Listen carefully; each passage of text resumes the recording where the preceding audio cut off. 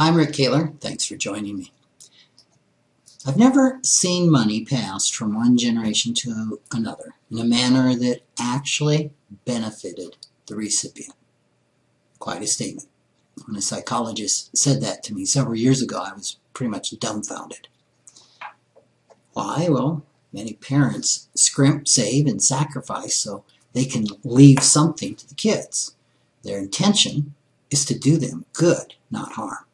It's really hard to accept that inheritances may actually do harm instead of the good that the parents want to have done. Most of us have money scripts that don't support that idea. Typically, I used to hold several money scripts around inheritances. One was that leaving money to your children is a loving and a kind and a gracious thing to do. Another was that parents should always leave money to their children. And a third was that anyone who received an inheritance would invest it wisely, using only the earnings to improve their lives.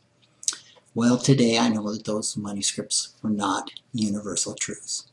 I have more understanding of the problems involved in giving money away in a manner that's beneficial to the receiver.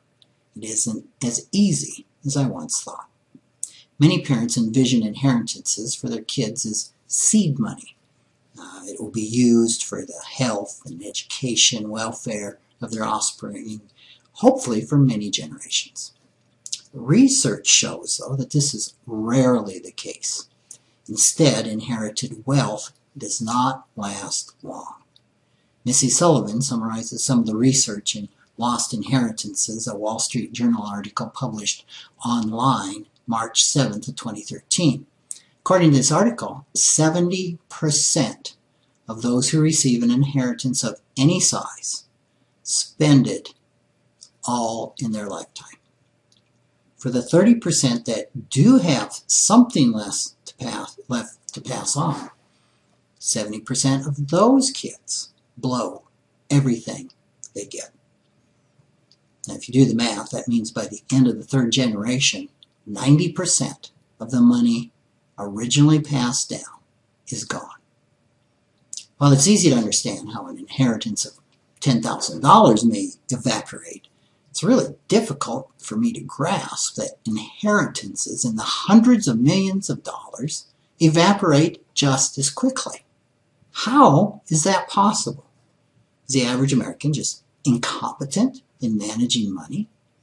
Well, according to Sullivan, a study done by the Williams Group found that poor investment decisions were not the main culprit.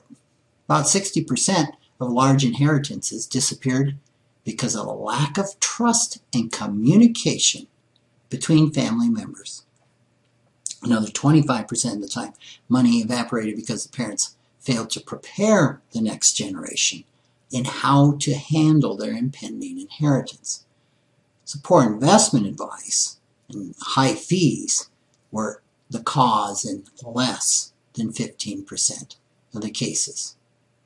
If more high net worth parents knew that only 10% of their hard-earned estates would be around at the end of their grandchildren's lives, I wonder if they might do some things a little bit differently. There's a few options, One option would be to address the two biggest issues, the lack of communication and preparation for heirs, head on during their lives.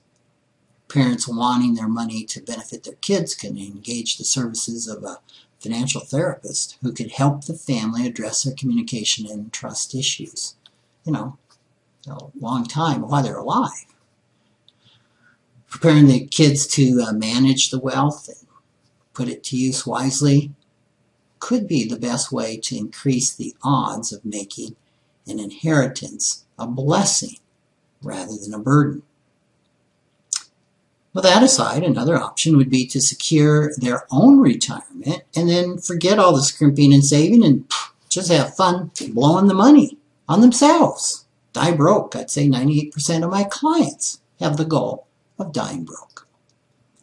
Still, another option would be to give their wealth to worthy causes during their lifetime so they can see the good that it would do rather than upon their death, or even upon their death give it to charity.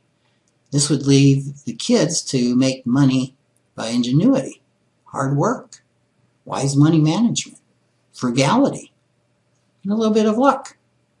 Same way that their parents did. Thanks for listening.